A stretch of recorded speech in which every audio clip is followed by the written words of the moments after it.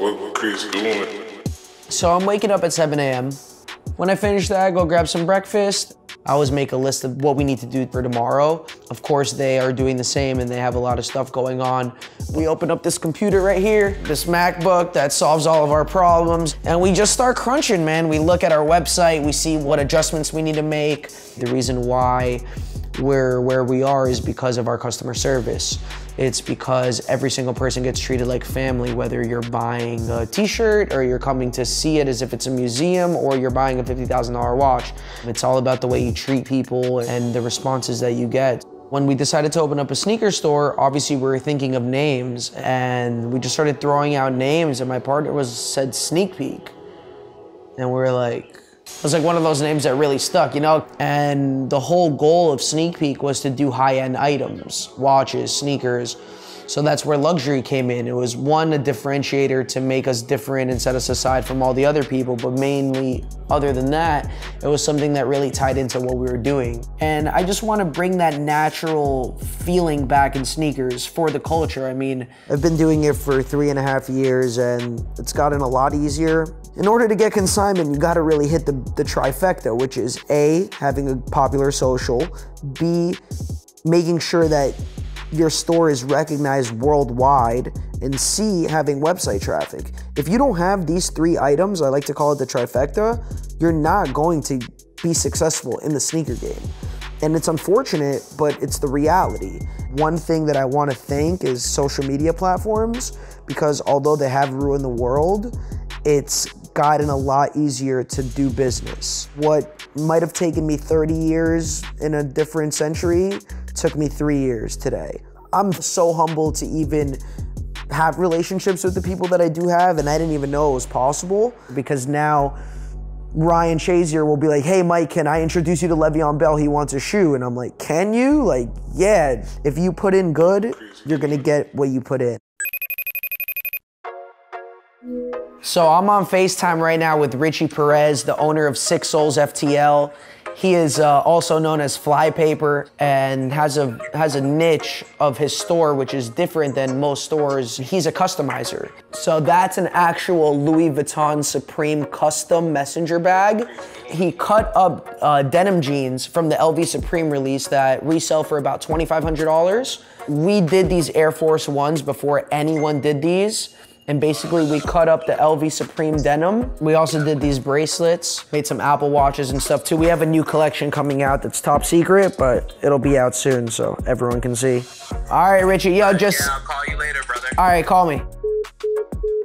Is this where you do a lot of brainstorming? Yeah, just nice to just cool out and kick it and just, you know, think, reflect. Sometimes, you know, I need 10, 15 minutes, little meditation break or whatever it may be, little coffee break. I'm a big gamer, big gamer. I've recently got on this Fortnite wave. I really didn't want to because it's a big waste of time for real, for real. I wanted to add on to what I was saying prior. I've been doing it for 3.5 years and it's gotten a lot easier. A big problem that I had before was I thought that I needed every single sneaker. I thought every release that came out, I needed to buy a bunch of them to make sure that my clients got them. So the 750 gray gums came out and the OG grays were going for about $2,500 to $3,000. So obviously, amateur Mike thought the gray gums have to go for the same price. And a good friend of mine told me, hey, we can get 80 pairs, but it's $1,550 a pair. So that is $124,000. I didn't even have enough money to buy the shoes at the time. I took a small loan, and on top of that, I sold all my V1s for way under what I paid. I sold them for about $600 a pair. Now, if you guys know sneakers, you know what happened, right? The 350s I would have sold for double the price that I sold them for because they all skyrocketed. And the gray gums, as you well know, were worth about $900. So I took big losses, but that was a valuable lesson right there. I'd never forced a purchase again.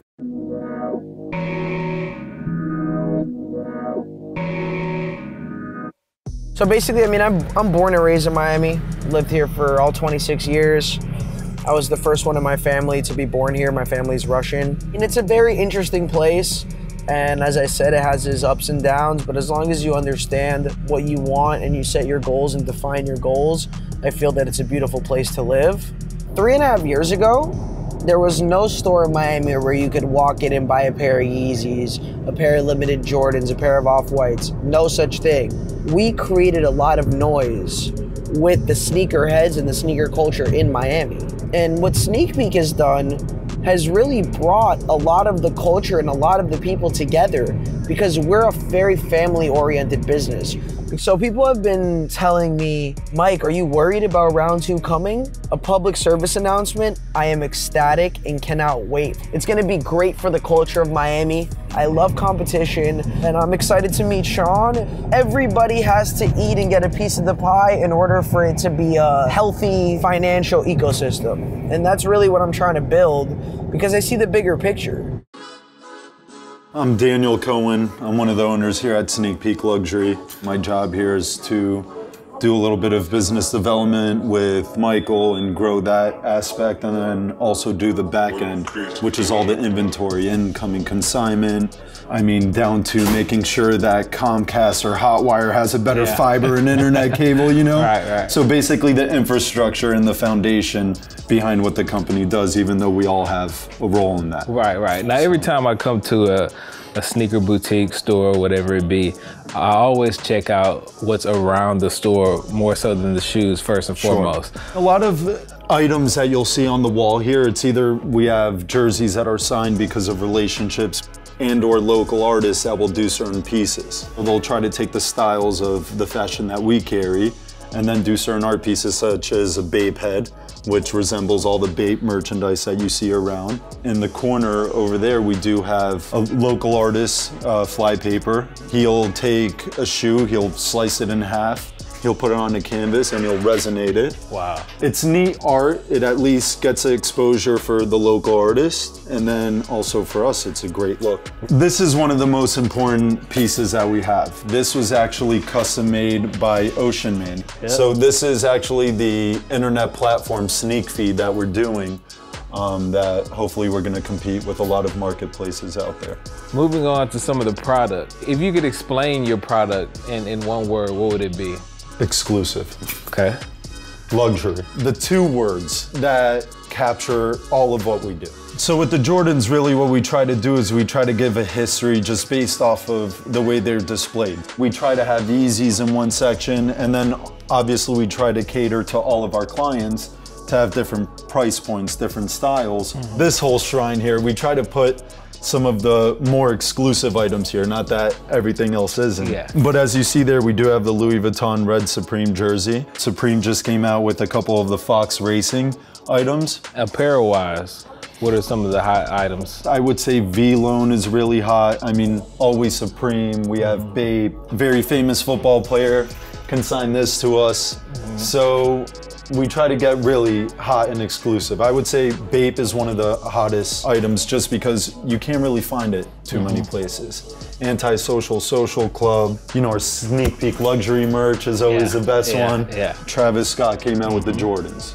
So he also has merch from his concerts. What we really try to build behind the name Sneak Peek Luxury is the boutique feel of being able to go into a store, not become another flight club where you're just kind of a number and all of a sudden you see a wall of shoes where there's no rhyme or reason behind what you want to choose. Right. So we try to do more catering to the clients. You want to be taken care of. The same way you go to Bell Harbor shops or go to Louis Vuitton or Gucci, whatever store it is, you want that red carpet feel out. So that's what we try to do with the lines and what you see here. So I'm Jonathan Gabavi. I'm one of the owners of Sneak Peek Luxury. I do the finances, consignment, and try to just keep everybody happy. I sometimes work the floor a little bit and keep everything organized. This is the main office. This is where we keep all inventory, our merchandise, the consigners' merchandise. I'll show you a little bit about how I organize that, and I keep it so that we're able to keep things smooth, you know, on an everyday basis. All the stuff that we own, you know, as a store, that's our merchandise, I keep on one side of the wall. That way it's easier to separate it. Yeah. And then If you see a green sticker on any of the boxes, that means that it's a consignor. And this is one of our main consignors, so I kind of kept him on his own rack. He needs his own rack. Yeah. He's one of the main guys. Yeah. Over here, more of the newer stuff. This is like some of the J's that just came out over the last year, like the Bread Toes, Cactus Jacks, Free Throws, UNC Off-Whites. Then I separate the V2s and the Yeezys and all that by box, because then my sales guy comes upstairs, you know, it's easier for him to find things. He's not losing his mind going like, oh, where's this, where's that? Right. I need a cream, he comes, here's a cream. I need a zebra, here's a zebra. Right. And that way it's a lot easier for him. So doing this job, you have to have some level of OCD, right? Yeah, huge. I guess it's maybe because of the way I grew up. My parents are super picky, you know, like why is that here? They've always been watching over my shoulder, so now I just do it and watch over their shoulder and try to get them on the same page with me. All right, Brandon, Sneak Peek Luxury. We're on the luxury side of everything now. You guys are in the watch business. How did that come about? My dad was actually a huge watch dealer back in the late 80s. He passed away a couple years later, and I grew up around watches. My uncle sells watches, and once we opened Sneak Peek Luxury, it seemed that a lot of clients also would have Rolex, AP, Patek on, and we realized no other store's doing this. We have to implement this, and we started offering wholesale watches to our retail clients. What are some of the brands that you guys sell? We deal with Rolex, AP, and Patek mainly. Right here we have a bust down AP Royal Oak. Ticket on this is 38,000. All the diamonds are VS. This is a limited IWC. There's 250 of them. It's the Top Gun edition. Super hard to find. A lot of people like it because it's black and red, and it's all ceramic. A lot of collectors like to have a broad range of things. Yeah. A couple of our clients only went with modern, and they see these bust downs, and even though you never expect them to buy it, they have the money and they like it, it's cool, and they'll buy that along with like a vintage Rolex that you never think would go together. We have probably 6-7 brands always in stock: Rolex, AP, Patek, Breitling, Cartier, Hublot. We deal with a huge range of them. And people are able to customize. Yeah, so if you want to have a diamond dial or a diamond bezel or a certain color, certain style, we could do anything. Today, Super VIP needs this watch with a black diamond dial for tonight for his wife. So we're gonna do our best to get it done, and we're gonna make it happen. He's the dial plug, so we're gonna get a black dial with diamonds on it to fulfill this guy's order.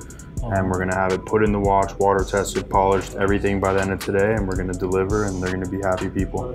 So how many times do you do this, like, per day? It's almost always a call like, hey, yo, I need something tonight, blah, blah, blah, blah, blah. Usually probably 3-4 times a day.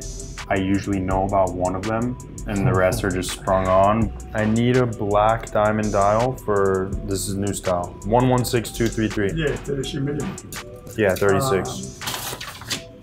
Thank you, sir. Okay, thank you. Thank you. Okay. Without Brandon, we wouldn't be able to fuel the engine of the luxury aspect of Sneak Peek. So what I do is I make sure to get him on all the athletes and all the artists and everyone that shops with us. We do a little bit of everything to tailor to our clients and make sure you guys are happy, so it's a one-stop shop. We can cater to a 13-year-old kid, or we can cater to NBA professional basketball players. Well, there you have it, folks. Sneak Peek Luxury, sneakers, watches, jewelry. Mike, where can we find you? You guys can go on our Instagram at Sneak Peek Luxury, SneakPeekLuxury. We're the same social media handle on all platforms: Twitter, Facebook, Instagram, sneakpeekluxury.com. Please follow us on our journey. I promise you, things are only getting bigger and better, and I believe we are the biggest sneaker store you've never heard about.